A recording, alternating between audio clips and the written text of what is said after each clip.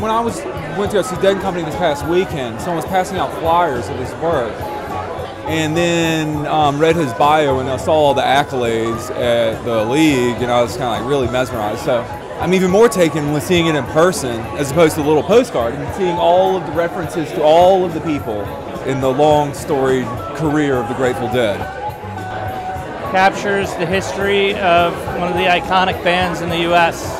Robert has a way to transcend the art world. Non-traditional, captivates the imagination, very unique. The painting was made because I commissioned him for the painting and asked him that would he paint the painting for me, the history of the Grateful Dead.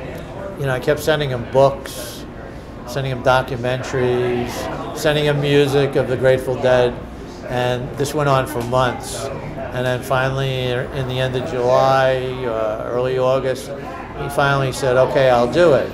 And he said, you know, because he said, I really don't know him that well. I know the music a little bit, but I don't know enough. But now I know the history, and I really like the band, very Americana. After he started painting it in July, I didn't see the painting at all until around October, when I took him to 2 concerts at Madison Square Garden to go see the Grateful Dead for the first time. So 80 years old, he's a Scotch drinker, wine drinker, and the next thing you know, he's smoking, first time he's ever smoked marijuana. So, and he loved it, you know, he had a great time, he enjoyed the show, he loved the community. You know, the Dead community is a very strong community. Then we went to the West Coast because I thought he'd want the West Coast flavor.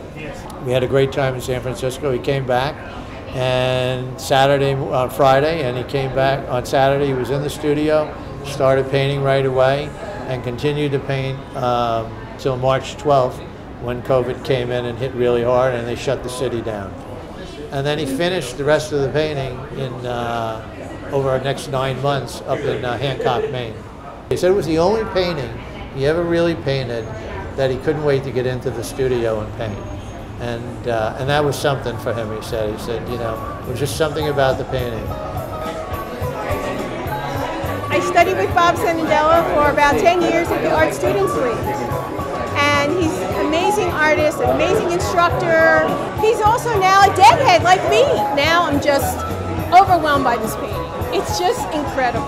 Painting is just a great tribute. I have seen his paintings so many times, but this is something extraordinary. I should say a great nod to the music that will live forever.